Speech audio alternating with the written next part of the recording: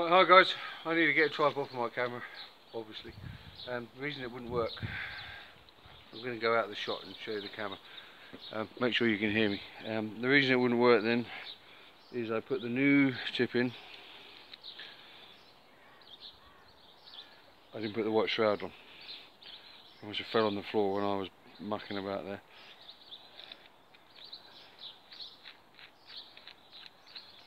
You need to make sure when you put this in, when you first get it, that you don't start snagging the rubber seal as you wind this on, because once it stretches, it's hard to get it back in there each time. So you've got air, got tip on, safety glasses. You need one glove. I'm left-handed. You need one glove for your hand that's supporting the gun. If you try and do it freehand, you'll be a bit wobbly, so I put one hand on the job, support the gun, and then you can, if you're doing a big arc, you can use your arm as a pivot, and you just use this as a guide. It's so easy, you can see what you're doing. Don't be scared about the initial, I mean, sometimes when you strike, there's quite a bang and there's a spark where it makes contact.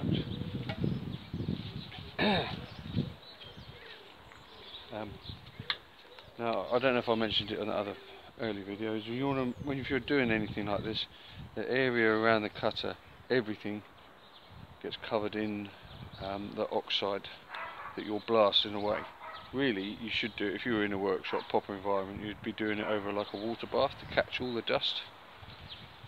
But it hits the floor. My windowsills, it's too late for me. My windowsills on the double glazing are all pitted with rust. Back of my trailer, the plastic on the mud guards, rust all over it. Luckily it didn't reach the van, but just bear that in mind. Everything in the vicinity, like don't do doing this with your wife's car and driving, or your mum's, like the boy over the road who borrowed it. Anyway, so machine on, air's on. Now the other thing is, my garage basically just runs off an extension lead. I need to get some proper sockets put in there, so I run the compressor off of my extension lead in the garage, and I run an extension lead from the kitchen, so it's on a different circuit. Otherwise, when the compressor starts, it trips the electric out on the main board. So just bear that in mind. If you haven't got proper sockets in your garage or your workspace, the current drawn from it's the compressor running all the time. It draws, the startup draws so much, and the plasma cutter running, it can melt your extension leads. And make sure you uncoil them, because they can get really hot and can catch fire.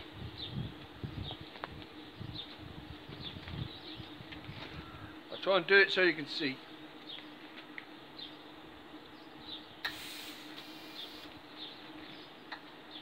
Make sure your earth's on.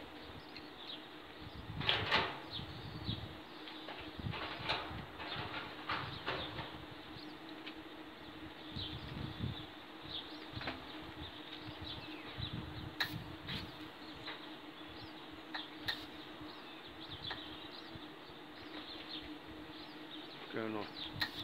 No air. Or we just burnt that tip out.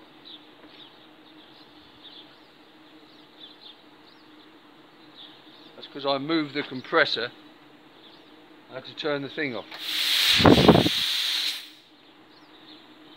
Hopefully it'll be alright.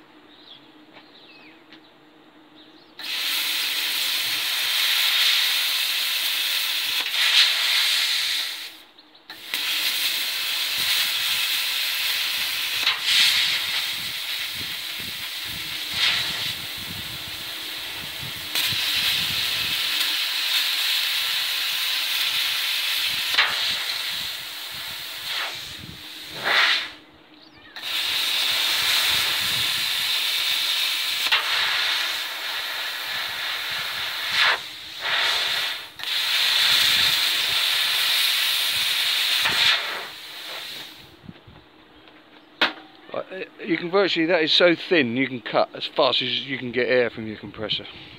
When you go onto the gas bottles, they're quite a bit thicker. You have to turn the machine right up, you have to move quite a bit slower. These are tiny machines. I think they say they're rated to cut up to 6mm, but I'd say more like probably 3mm comfortably without burning the machine out. But I'll do a little bit more cutting and I'll turn it off so the video is not too boringly long. But this is the Ct312 plasma TIG arc welder. I haven't used the arc welder yet. I have used the MIG welder. Sorry, the TIG welder. I'll do that on another video. I'll get the box of the TIG torch out and everything. The only thing that is a bit of a pain in the arse is connecting the gas and everything up. They didn't really think of that. I think it is a plasma cutter that they've added the technology into, but I haven't thought about. They should have a separate gas port and all that sort of stuff. But I'll just do a little quick bit of cutting, and then I'll check the video. If my nose is in it, I'll do another one. Not having my big nose on the video. I did one earlier on, couldn't hear myself talking. That's why I'm standing right next to the video. You'll probably see my big conch.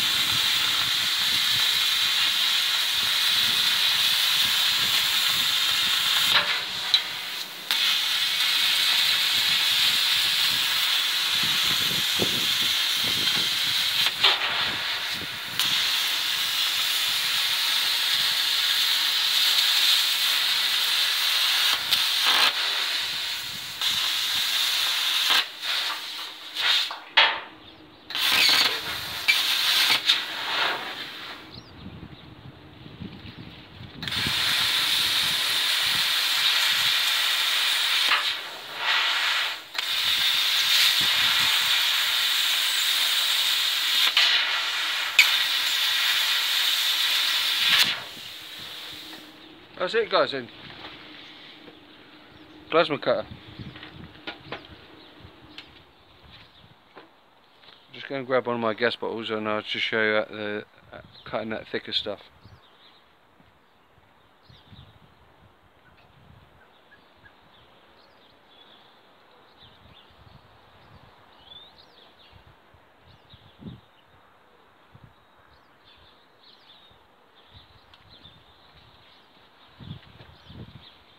Any trouble when you're cutting these out is that you get a slag on the back. You've got to get a chisel at perfect angle. It comes off really easy, but just remember, like, not so much on these big stuff.